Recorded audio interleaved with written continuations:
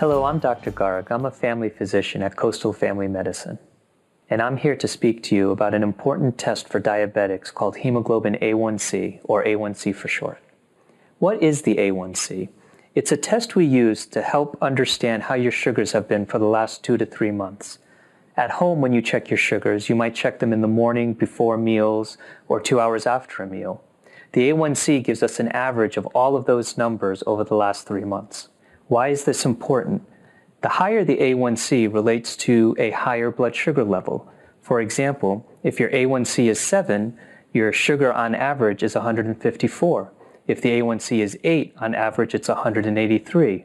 Whereas if your A1C is 11, on average your sugar is 269. So what is your A1C goal? For most patients, the goal for your hemoglobin A1C is less than 7.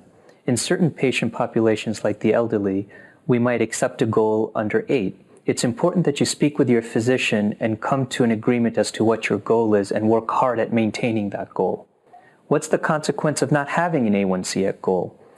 If you are an uncontrolled diabetic for a long period of time, it affects the blood flow throughout your body. Uncontrolled diabetes puts you at high risk for blindness, kidney failure, heart attacks, strokes, and reduced blood flow to your arms and legs. These are devastating consequences for a diabetic.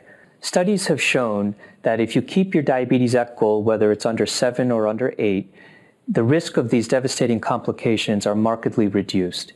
It's important that you work with your Coastal Care team to keep your A1C levels at goal and maximize your treatment for your diabetes. It's not easy to care for your diabetes, but we are here to help.